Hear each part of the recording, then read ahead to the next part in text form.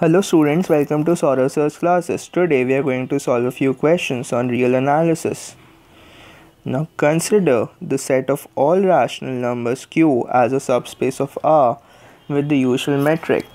Suppose A and B are irrational numbers with A less than B and let K is equal to AB intersection Q, then option A, K is a bounded subset of Q. Now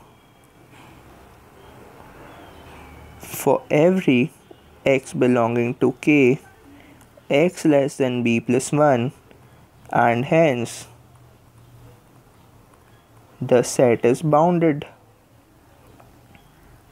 So option A is correct. Option B, K is a closed subset of Q. This holds. Option B holds by subspace topology. Any closed or open set V in Y subset of R is of form A intersection Y, where A is a closed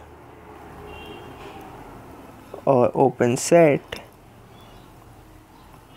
in R. Now when closed is over here, it should also be over here, and when it is open over here, it should be open over here. Now so option B is also correct. Option C, K is a compact subset of Q. This is incorrect, as the sequence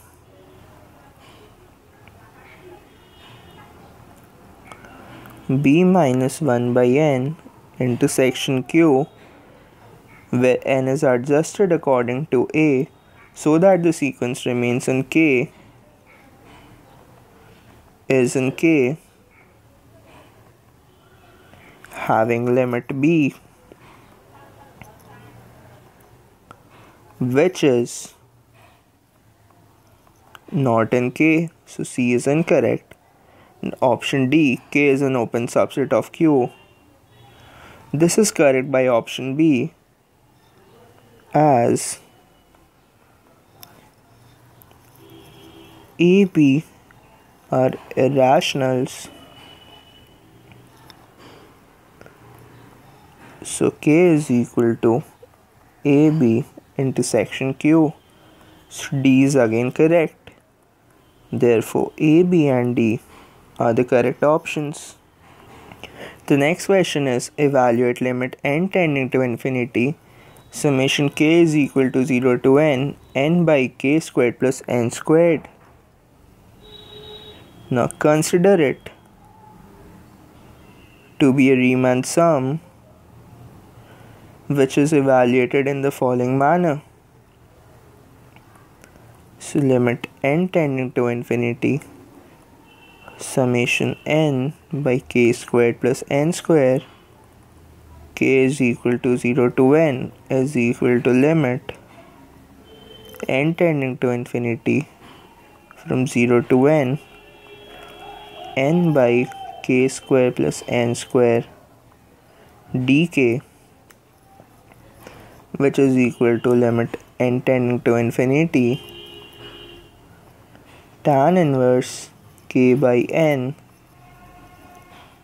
from 0 to n, that is equal to pi by 4. So option D is the correct answer.